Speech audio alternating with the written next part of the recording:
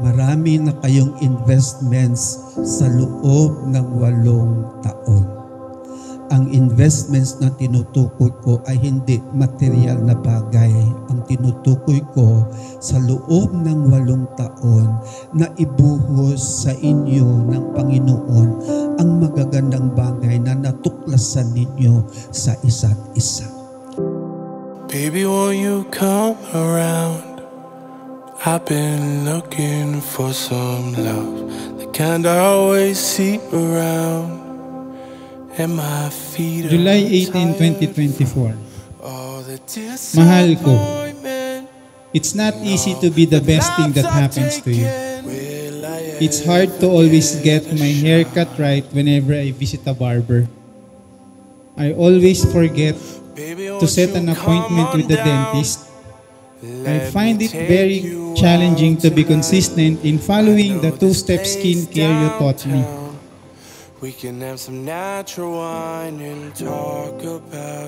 And a lot of petty things that I will not have enough time to mention. But I will always do my best to love you. All of the good and the bad and the ugly, I just want it all with you, all with you. 'Cause I want all of the things that we know and we don't see. I just want it all with you, all with you. Can you just take my hand as we walk through this life?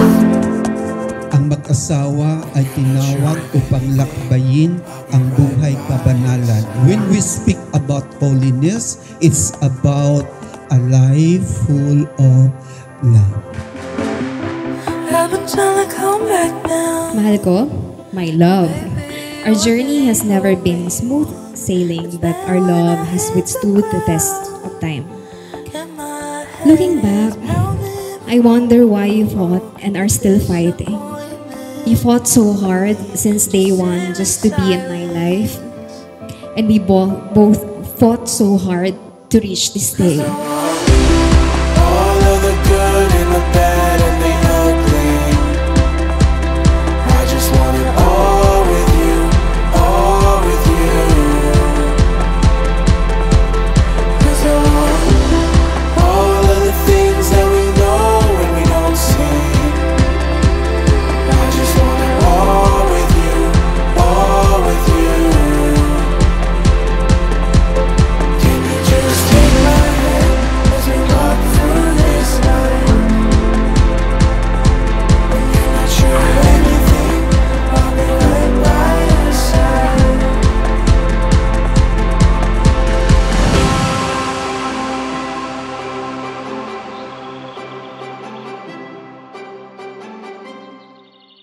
Dear soon-to-be husband, I thank God that He has chosen you for me.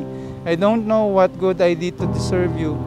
Though Mommy and Daddy won't be here physically, I know how proud they are right now for raising such a loving, gentle, kind-hearted, and handsome man. Dinagdag ko yung handsome. They have raised you so well so that one day God could bless me with such a wonderful husband, and I wish I was able to thank them when they were still alive. I will forever be grateful to them, and in return, I will continue to give you all the love in the best way I can. Please bring them with you in your heart as you walk down the aisle. I love you.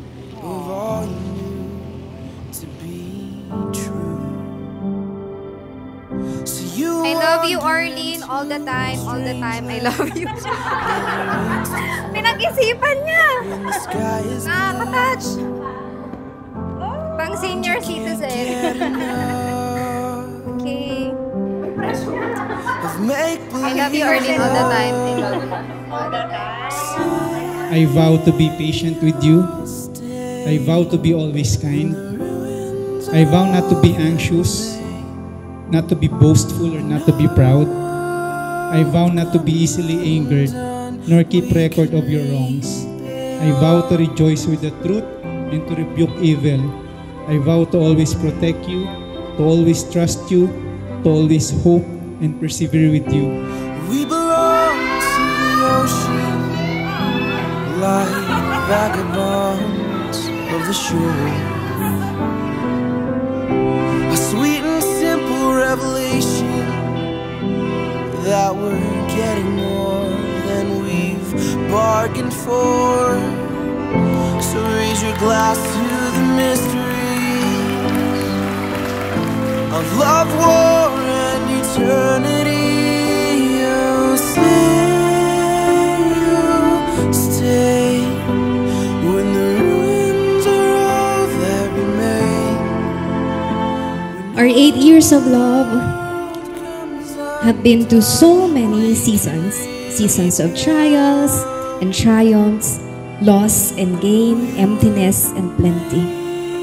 God has blessed me with so many things, and you are one of the greatest blessings I've ever had. I have never regretted the day I said yes, and I will always say yes to you.